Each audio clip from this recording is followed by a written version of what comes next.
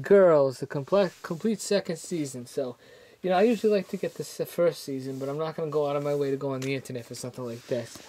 Basically, I'll just tell you a little about it.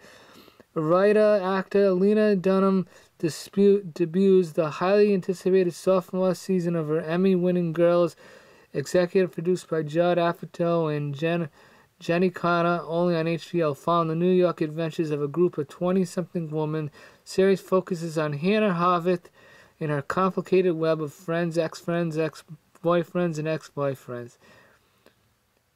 Beginning, alright, so it's just some woman's life, and it looks like it's pretty interesting. It doesn't start off very well. They're not at a huge, rich house or anything. This one might be brand new because it's been sealed. So, there shouldn't be any problems with the discs. Let's take a look. Opening up. Opening up. Believe this, even though I went to the flea market, half of them still have to be opened.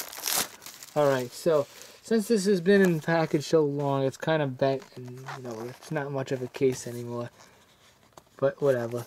Okay, trying to figure out how we take this out. That's terrible, we're on the wrong side.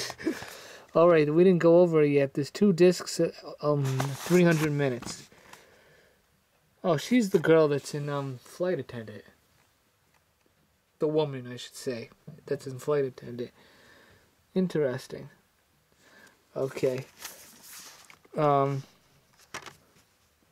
through here a little more. See that? Everything's blue. The discs are actually nice for its time. Look at the discs. There's some scratches on here, but that has nothing to do with it. The disc itself looks great. We open this up.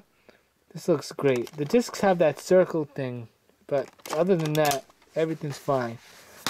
Oh, you can't complain about this either. These are shows that people don't even know exist unless you mention them again. HBO has done a lot of great stuff, though. Even though a show gets canceled on HBO, doesn't mean it's terrible. Alright, bye-bye.